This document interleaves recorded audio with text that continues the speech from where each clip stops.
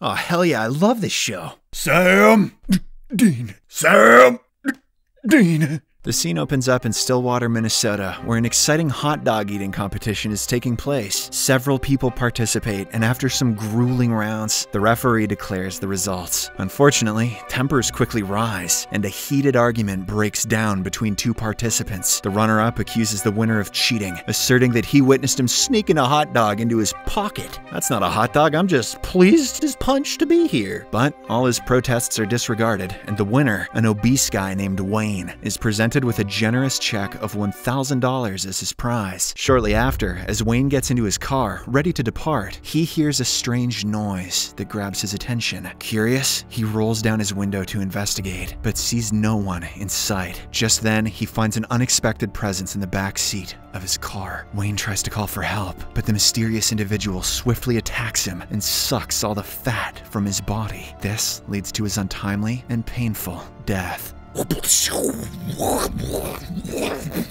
Supernatural. On the other hand, we are introduced to two FBI agents named Dean and Sam, who appear to be unhealthily attractive siblings. As they converse, they are informed about the mysterious death of Wayne. They learn that the obese man weighed a substantial 316 pounds, but now he is somehow dropped to 90. This intrigues the agents, so they decide to proceed with the investigation. In the next scene, they arrive at the police station in Stillwater, ripping that sweet Impala, and meet with Sheriff Donna, who provides them with crucial information about the victim's condition. Donna reveals that the victim suffered from severe internal injuries, including a ruptured spleen, pierced liver, and collapsed lungs, among other ailments. Hearing this, Dean and Sam inquire about possible enemies the victim may have had. In response, Donna discloses details about Jim, the runner-up in the earlier hot dog eating competition, who had engaged in a heated dispute with Wayne. The victim also had an adversarial relationship with donuts. With this information, the two agents rush to Jim's residence and find him training for the next eating competition. He is desperate to claim the first prize this time around. During their investigation, the agents stumble upon strange objects that give off witchcraft vibes. When asked about them, Jim explains that his wife Mala is a gypsy who has crafted good luck charms for him. After a while, as Sam is snooping around the bedroom, he finds a gypsy bag that belongs to Mala. Thinking that it could be used as evidence, he grabs it without permission, and the two agents depart quickly. As soon as they arrive at their motel room, Dean and Sam closely examine the contents of the bag, only to realize that it is in fact a hex bag. Not long after, their investigation is interrupted when there is a sudden knock at their door. To their surprise, it's Mala, who has come to retrieve her bag. How she knew the location of the motel is a mystery we may never solve. As the detectives ask Mala questions, she reveals something shocking. Turns out, she had an affair with Wayne, and they both met on regular occasions. Mala also confesses that she used the hex bag to bless his success. This is why Wayne won almost every competition he participated in. Mala's ultimate plan was to divorce Jim and run off with the prize money to Orlando. Hearing all of this, the agents are left stunned. Sam?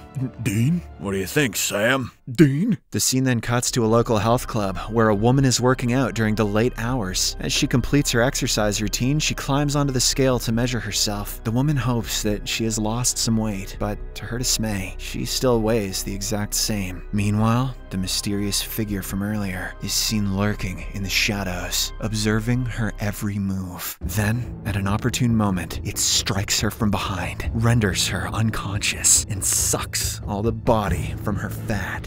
I think we got that backwards. The next day, Dean and Sam arrive at the scene of the murder. They uncover a disturbing similarity between this victim and the previous one. They both lost an excessive amount of weight before their untimely demise. Furthermore, the agents detect a strange mark on the deceased woman's stomach, which they assume to be a suction mark. After this, Dean heads to question the person in charge of the gym, while Sam heads to the morgue to examine the body of the first victim. According to the gym leader, she handed over the key to the victim and left early as she had a date to get to. In the middle of their conversation, the manager reaches for a tissue when Dean notices a similar suction mark on her back. He immediately questions her about it, but the woman becomes startled and doesn't say anything. Later that day, the two agents meet at their motel, where they exchange and combine their findings. Dean shares his discovery regarding the gym manager's suction mark, revealing that she had recently undergone significant weight loss at Canyon Valley Spa. In order to dig up further information, the two head to that spa, which seems to be offering a mysterious way to lose weight without dieting or exercising. Upon reaching there, Dean and Sam pose as personal trainers who are in search of jobs. They claim that they have years of experience in this field. To their luck, the owners of the spa, Larry and his wife Maritza, buy their story and welcome them. They then start explaining their background and the unique services that they offer. After a brief conversation, Larry and Maritza hire Sam as a trainer, while Dean is assigned to work in the food service department. Later on, we see Sheriff Donna at the same spa, hoping to find some relaxing respite from her duties. She schedules a session with Maritza, and the latter introduces the concept of cupping, a procedure for losing weight. Well, sounds like a sex thing. Maritza asserts that even celebrities resort to this technique, as it eliminates toxins from the body. The unsuspecting sheriff agrees to the procedure without thinking much of it. But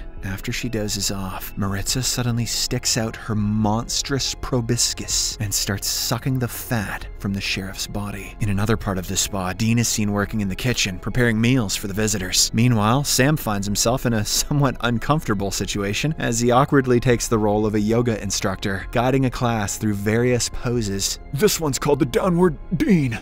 But this turns out to be the perfect opportunity to gather more information. Sam discreetly observes the clients and shockingly finds that they all have suction marks on their backs. Back in the kitchen, Dean is overwhelmed by hunger, so he stashes a bowl of pudding in his pocket. He then sneaks away to the basement and starts enjoying it. As Dean finishes eating, an unexpected sensation washes over him as he begins to feel lightheaded and dizzy, implying that the pudding contains a heavy dose of sedative. But before he passes out completely, Dean manages to summon his brother, urgently seeking assistance. In the next scene, as Sam reaches the basement, he finds Dean lying down next to a pile of sweet potatoes. After learning about the drugged pudding, he confronts the chef angrily. The latter tries to claim innocence, but when Sam keeps on pushing, he reveals that he was forced to add supplements to the dishes on the order of Larry and Maritza. Later, in the evening, Sam and Dean are having a conversation with Donna, who eagerly shares her joy at having lost 10 pounds on her very first day at Canyon Valley Spa. She also confides in them about her past, revealing that her husband abandoned her because she was chunky and loved food. From that day onwards, she wanted to feel pretty and desirable again. Donna worked hard for years, but didn't get any results. But now, at Canyon Valley Spa, she is finally fulfilling her wish. As their discussion progresses, Sam and Dean shift the focus to the mysterious connection between the spa and the murders they've been investigating. They bring up the topic of the suction marks, and to their surprise, Donna reveals the same mark on her own body. However, she insists that it's a result of Maritza's cupping procedure. It's just a sex thing. The agents then inquire about the pudding, and Donna confirms that she ate some too prior to her session. Hearing all of this, the brothers connect some dots and finally come to the conclusion that Maritza is the prime suspect for the murders. On the other hand, the evil couple also finds out that Sam and Dean are undercover agents. This causes them to panic, and they decide to get rid of the evidence as soon as possible. Maritza begins dumping the containers filled with the extracted fat into the garbage, but at the same time, Sam and Dean walk in and catch her red-handed. Now that she's apprehended, Maritza decides to come clean about everything. She reveals that she is a pistachio,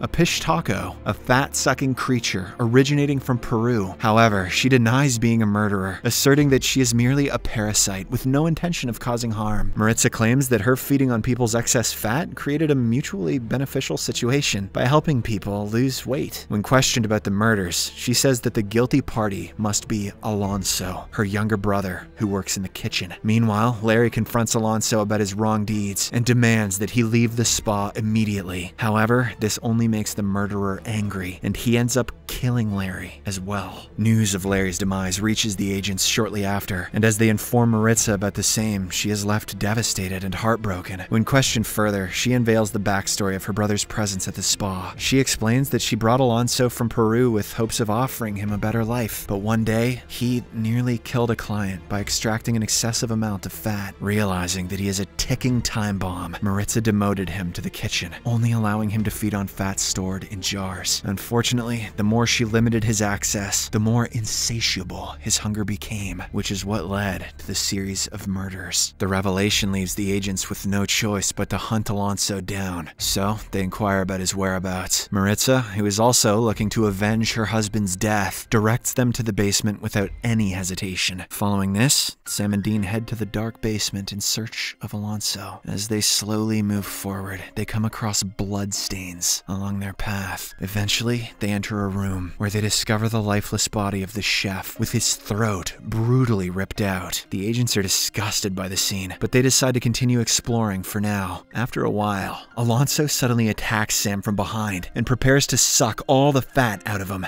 But before he can do so, as usual, Dean arrives in the nick of time and slashes Alonso's throat, finally ending his life. Following this, the police arrive at the spa to handle the bodies. While Sam approaches Maritza and offers her comfort, he informs her that he lied to the police about her illegal business to save her from jail time. Maritza expresses her gratitude for all that he has done, but Sam tells her that it's best if she were to return to Peru. There, she can be with her people and live happily ever after. Maritza is a bit conflicted about the idea, as she came to the States to live her dream. However, after a long thought, she agrees. The episode ends as both brothers return to their bunkers and chat about their love lives and stuff. They just do brother things, because that's what brothers do.